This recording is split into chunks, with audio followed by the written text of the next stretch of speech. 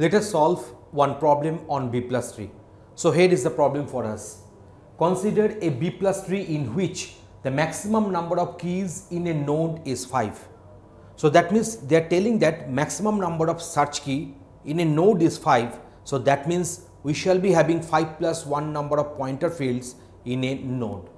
What is the minimum number of keys in any non-root node?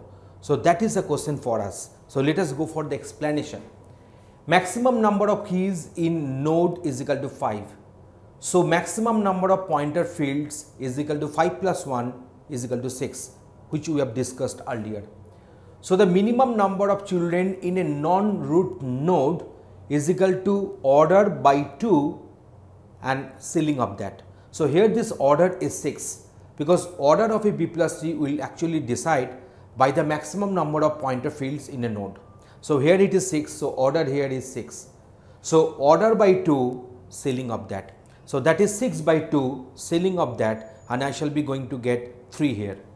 So the count of keys which is required as our answer, that is the minimum children in a non-root node will be 3 is the number of keys. So 1 less than will be the number of key in the non-root node.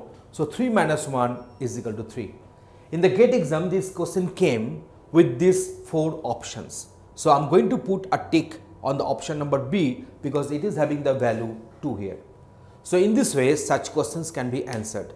So you are supposed to do the rough work, get the answer and put a tick in the respective response sheet.